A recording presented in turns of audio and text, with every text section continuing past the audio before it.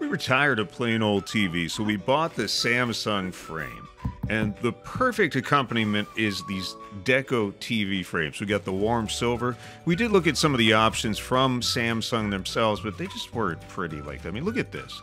This looks like a legitimate art frame, something that you'd pay thousands of dollars for. It belongs in a museum.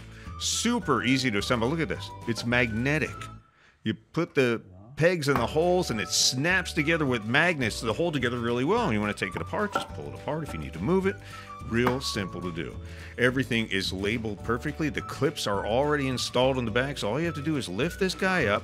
Actually, I had Felicia do it to show you how light it is. It's very, very light. I mean, it looks like a legitimate picture frame. Picture frames can be pretty heavy if you've ever dealt with those. But she lifts it up right on top, slides it right in. It only fits the frame TVs. It won't fit other models. And it's got a little clip on the bottom. Pull it down and it locks itself in. Boom. That is not going anywhere.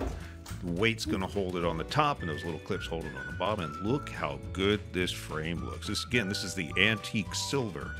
And it looks like a legitimate, especially when you put the frame in art mode and it kicks into that matte view, it looks like you're seeing a piece of canvas on your wall, no matter what the lighting is, because the TV's smart. It's going to recognize what kind of lighting, what kind of ambient lighting you have. And it looks like you pick your mat. Oh my God, it looks so good.